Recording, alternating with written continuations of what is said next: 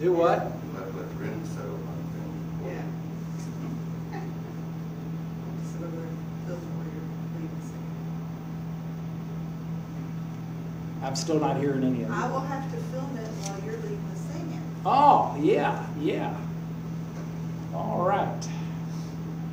I also forgot to, we did all that to charge it up. I was supposed to delete my, a sermon or two to make room. So we got about 17 minutes, 39 seconds for this to, for me to preach this sermon. If we want to get all of it on recorded. But we're not going to let that hinder us. We're going to preach. Turn to the book of Romans. We're going to preach as long as we need to get you all straightened out. Anna, we might be here all night. Do what? Take Undertaker straight. All right. Romans chapter 7. We're going to start in verse 14. For we know that the law is spiritual, but I am carnal, sold under sin.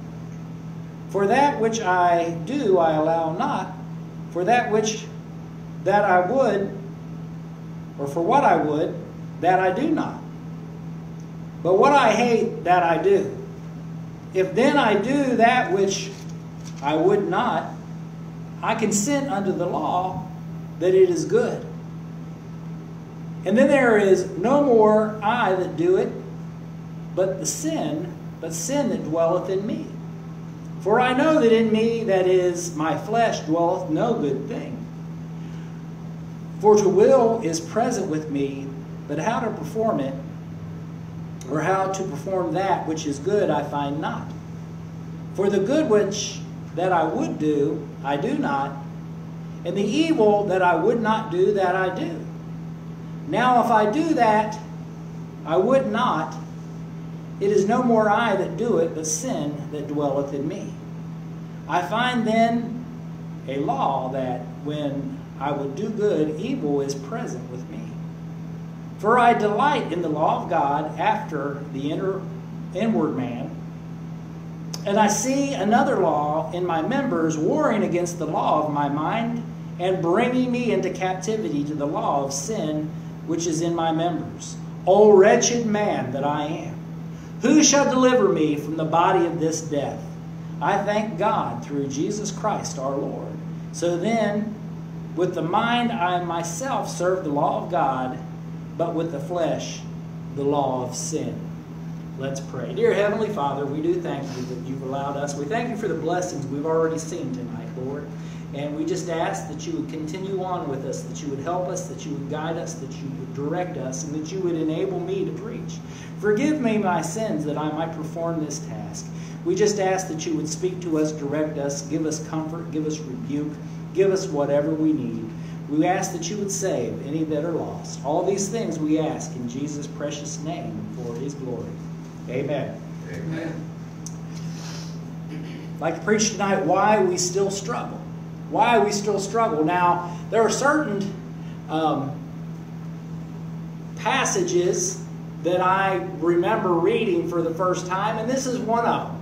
As a matter of fact, I remember hearing this on a cassette tape that had the gospel on it, that had the Bible on it, and listening to that, and it was the most confusing thing I'd ever heard in my life. As a matter of fact, just reading it is difficult. And trying to understand what he's saying. It almost sounds like double talk and as we look at this. But Paul is talking about his struggles as a Christian with sin. His struggles with Christian as a Christian with sin. And we all have that struggle.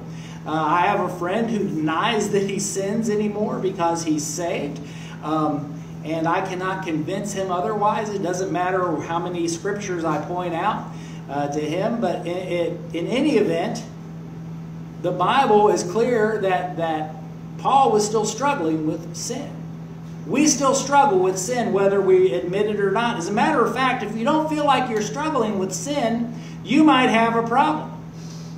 You might have a problem because sin is not bothering you. The sin that is in your life is not bothering you. It bothers us that we sin as Christians. We're not happy with it.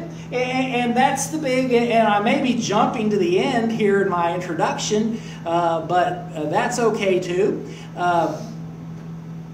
One of the big evidences that we are saved is that our sins bother us. And a saved person can get to the point where they sin and they justify it and they rationalize it to the point where they no longer call it sin, and that's an issue. That's a big issue. So if your sin is bothering you, amen, that's a good thing. That means that you are being affected by something that is toxic in your life. If you get around something that is toxic and you're breathing those fumes, it bothers you. You choke it out. When it no longer bothers you, that's an issue. Why is I can't think of what it's called. What you would get from your car, that gas that comes in and carbon monoxide. Boy, why is that so dangerous? Because you don't smell it, you don't feel it, you might get, and then before you know it, you're gone. It is good that sin bothers us because it gives us a desire to take care of that sin. Now, Paul, here in this passage, shares the facts with us in verse 14.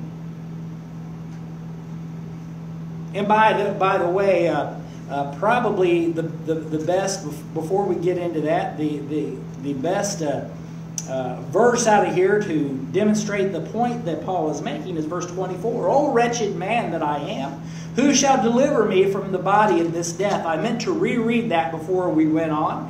Paul is perplexed and he is distressed that there is still, now this is the Apostle Paul, there are still things in his life, whether he's actually committing the sin physically, whether he's just committing it in his mind, like that's not a problem. It is a problem.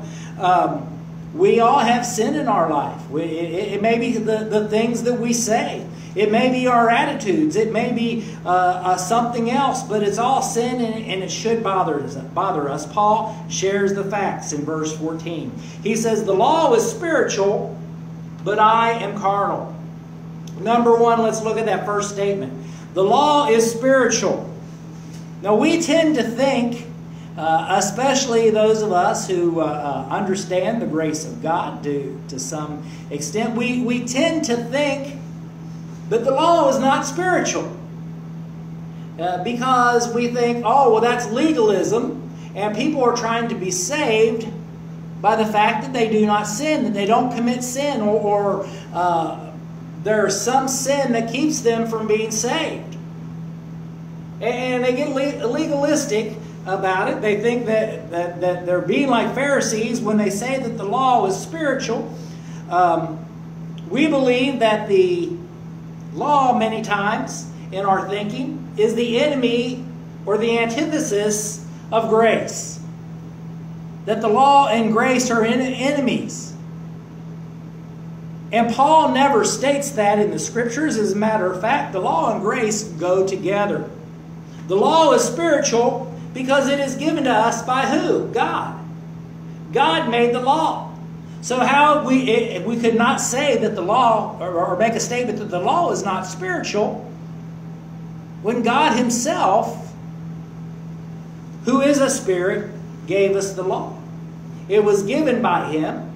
It was given by God. It was given for our good. The reason why the law exists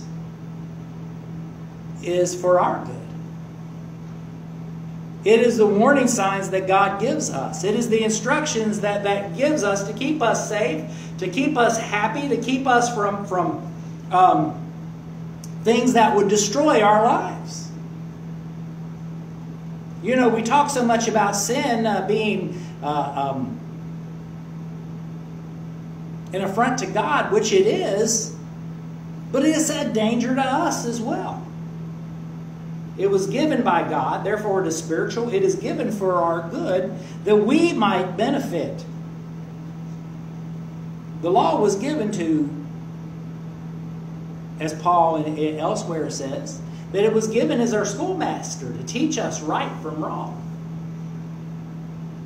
And even apart from the law that God gave, Brother Raymond was talking about Moses here just a little bit. Not just the law that God gave Moses and the written down law that we have, but we have a natural law that God gives us. Even the heathen, even in countries where they do not know God, even here in America where people do not know God, they know right from wrong. God has given us a natural sense of the law, and He has also given us a written sense. The law is spiritual, but the flesh is sinful. The flesh is sensual. It is carnality. He says there in that verse, the law is spiritual, but I am carnal. It is sensual and it is sinful in the fact that it seeks pleasure. It's not seeking good. It's not necessarily seeking what's good for us, and oftentimes it is not good for us.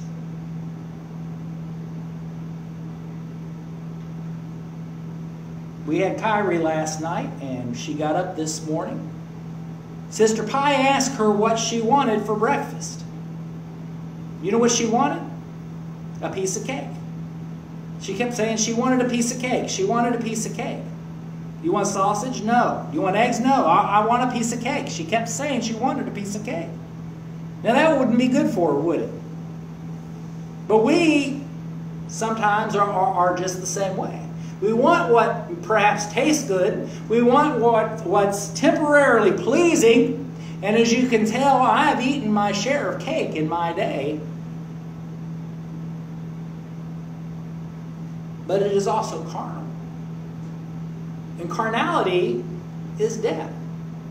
So it seeks pleasure, it seeks gratification. Many times seeks, and most of the time seeks instant gratification. But it serves itself. It seeks pleasure, but it serves itself.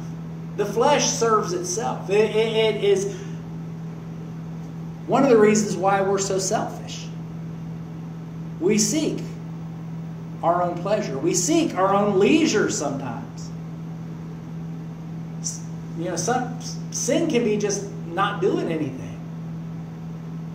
I want to tell you, and I've already said it, but what a blessing it was tonight that Audrey came forward and played for us as we sang. Amen. The easy thing to do is sit there and do nothing. But she came up there and she played and brought, added to the service, added to the worship of our Lord. When we're selfish, it serves. We're serving ourselves. We're serving our flesh. But it satisfies, and I think I've already alluded to this, it satisfies temporarily. Whenever we seek to please ourselves, to please our flesh, in whatever form that we do, and it can be something like a gossip. When we think of sensuality and we think of lust and we think of sin, we think of some kind of sexual immorality a lot of times, but it can be gossip. It could be an improper attitude toward those that have authority or leadership over us. It could be many, many things. And it satisfies us temporarily. Often we anticipate the sin and it tantalizes us. We perhaps enjoy it while we're doing it, but then that sensation is fleeting. We feel guilty afterwards. And once again, that's a good thing. I know people that can do anything and never feel guilty about it. They never feel guilty about things that we know are wrong. So when I'm making these statements, I'm talking about saved people. People that have the Holy Spirit dwelling inside of them. It is fleeting. It is unfulfilling. Generally, what happens when you succumb to that sin and you don't repent of that sin,